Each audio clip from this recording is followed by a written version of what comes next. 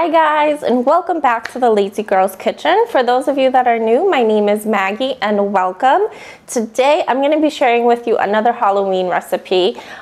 This is how I like to make my caramel apples. Now I don't dip the apples in the caramel because I have yet to master that without the caramel just coming right off. So what I do instead is I hollow them out and I fill them up with caramel and decorate them with whatever I want.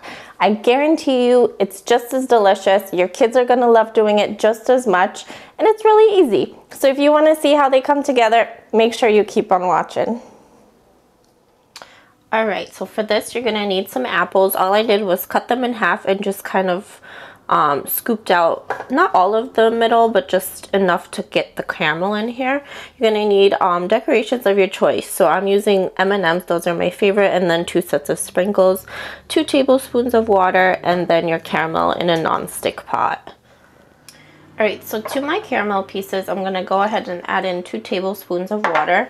I'm gonna turn the heat on to like medium high, and I'm just gonna mix this while it melts, and then once it melts we'll pour it into our apples. We just have to work really quickly because caramel hardens quite quickly, so just babysit your caramel and I'll see you in a few minutes.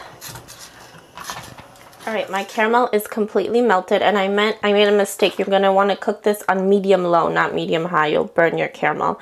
I'm going to pour it into my apples, and I keep them on muffin pans because crap, it's fine. All right, because then they stay up. All right, so I added 2 extra apples. I had some caramel, don't mind that, that's the sink going. And now I just decorate. So decorate it however you want. Just work a little bit faster because it's gonna set before you know it. So just put on whatever you'd like. Some sprinkles, more M&Ms, get the water. Sorry. So you're gonna decorate these however you want. You're gonna put them, I put them in my fridge to set completely before I cut into them. And I cut them into little slices. That way it eliminates the mess of the kids, you know, getting their hands all dirty, and I don't know. I don't like stickiness. So for me, this is perfect.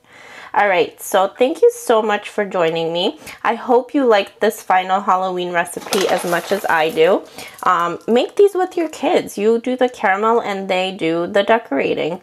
And I guarantee you that they're gonna love it, and they're gonna ask you every year to do it. And not only are they gonna love decorating, they're gonna love eating it. So thank you so much. I will see you guys next time. Bye-bye.